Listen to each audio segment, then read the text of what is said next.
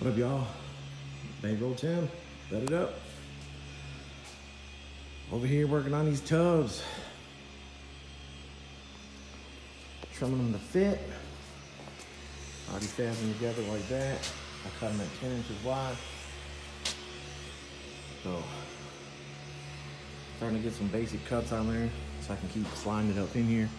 Figure out where it needs to sit exactly. So of course the corner end here, this is all straight how I want it. Corner end to here. This can be all tack welded to it. Cleaned up all in here because the tub will overlap into here. So that way you got this whole area to tack. So you guys out there trying to do these tubs and making just like a little piece to go in here, you can overlap to this, which makes it stronger. And you got the tack here, and then you can weld from the inside right here and tack. The more tacks, the better, the stronger it's gonna be. Man, it's a mess up in here. But yes, I will sell the tubs fab like that, and you just gotta fit them. These are not trailer tubs, these are trailer fenders. These are real tubs, not no BS. Steel, so you weld it in. Man, it's a lot of work, I know other places get it done real fast, this and that, you know, when you got one guy cutting this side out, another guy cutting that side out, another guy forming the tubs at the same time, you know, everything goes smooth. I don't have people like that. It's just me. How about some deep dishes all the way around? Anyways, change the front. Got the drill and slider rotors on there now. So the front is damn near 100%. The height sits pretty good where it's at when I had all four wheels on it. But I had the air shocks all the way up in the back, which was putting a little more weight to the front. So I really can't set everything with the front, the height and the alignment until the car is sitting on all fours and how the ass end is gonna sit. Then I can set the front. So this car is very, very close to being done, to getting out of here. I have to go pick up the axles. Like I said, the rear end right here is the one for it. Now, this is 7.5. I had to cut the pause unit out of this one, which we're not using this gear. It's a 410. Uh-oh, I don't know what happened over there. Oh, somebody threw something away. So anyways, this rear end, I had to cut the posi out. It's a 410. We're putting a 373 in it, so we already ordered the 373. We ordered the True Track posi. We ordered it 28 splines. Normally a 7.5 in a Gbody is, well, all of them are 26 spline axles, and that's the weak spot of a 7.5. So you can always get a center section, 28 spline. The best center section to go with is a True Track posi. True Track has nothing but gears inside that lock together, and that way you can do donuts either way you want. Spin it to the left, spin it to the right, whip it around, whatever. It's never gonna break one tire. Regular bullshit posis will break one tire, and your power tire being your right back tire. You guys ever notice that when somebody's doing a donut, they're swinging the ass end to the right, both tires are staying locked in. They swing the ass end to the left, then it breaks one tire, so the right tire starts spinning faster than the left tire. That eats the clutches right out of a posi. So that's why it's always better, spend a couple more dollars, buy the True Track, buy it one time, be done. So then again, you can get it in 26 spline or 28 spline. Jump it up to 28 spline and then change your axles.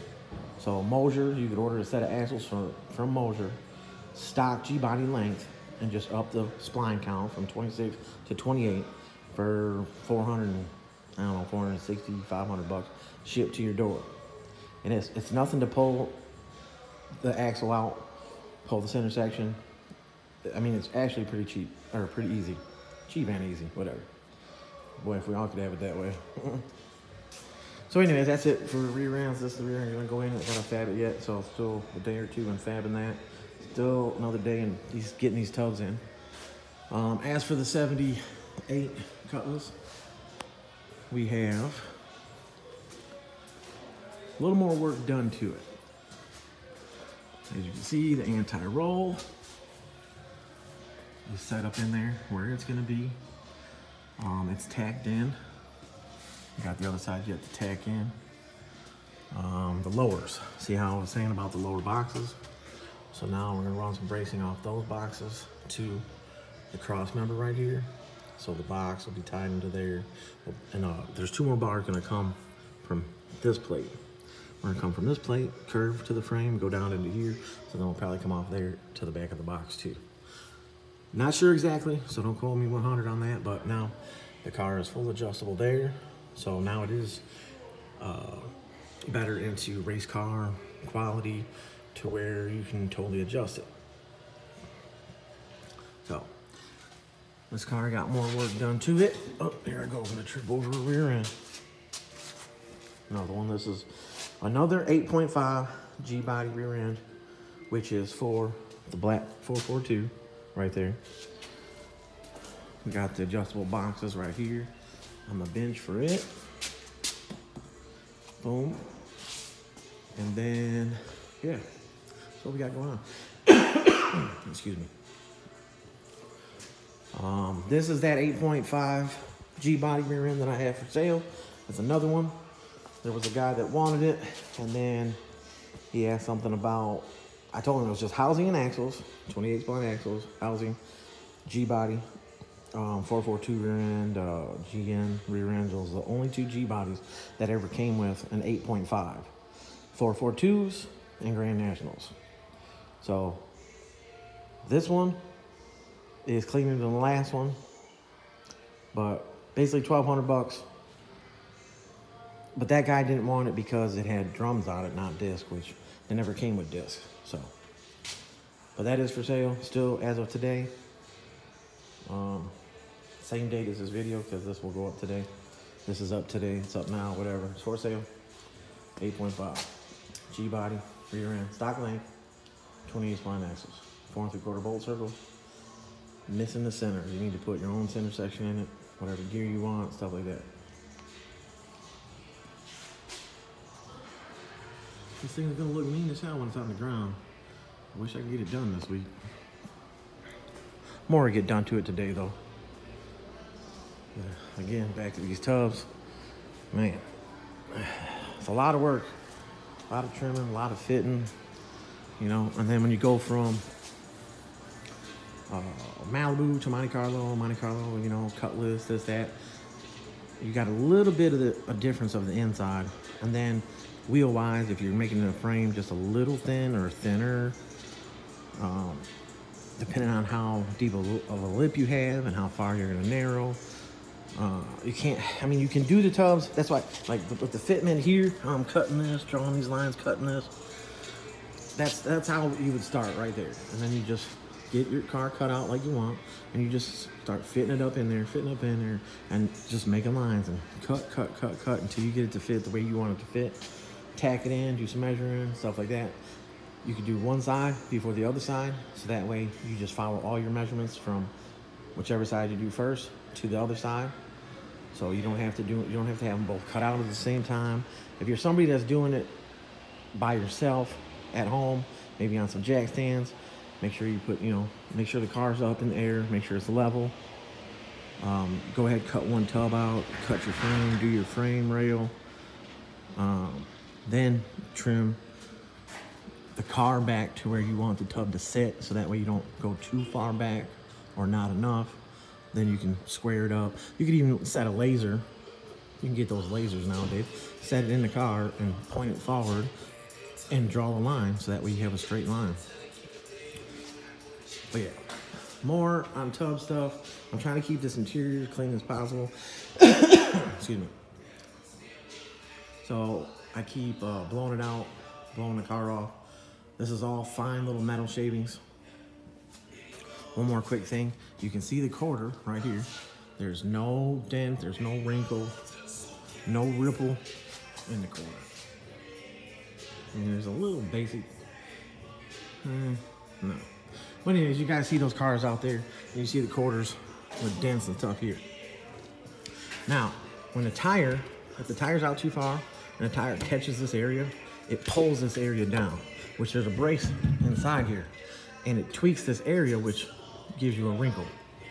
If you see cars that are out there that are already mini tubs, this area right here where that brace is, see, right here where the brace is in the trunk, they beat this to try to stay with the shape of that curve right there. And when they beat on this, it weakens that brace and it puts a pre-wrinkle in it, so it already makes a soft spot in the car. So then it just causes it to become a weak spot, and then it starts showing flex in it. Malibus, I mean, you guys have seen it. Malibus, Monte Carlo, stuff like that, you see the wrinkles in the quarters. And then the first thing people do is they want to take it to the body shop. Let the body shop fix it. Well, then the body shop, however they fix it, they go through and mud work it or whatever they do, but it's just a Band-Aid on the outside that's gonna break it. It's gonna reappear, it's gonna wrinkle. The structure inside, the brace has to be cut, then it has to be worked, and then if it leaves a gap inside that brace in the inside, you leave the gap because it would be settled, and you weld that gap in or plate it, brace it, whatever.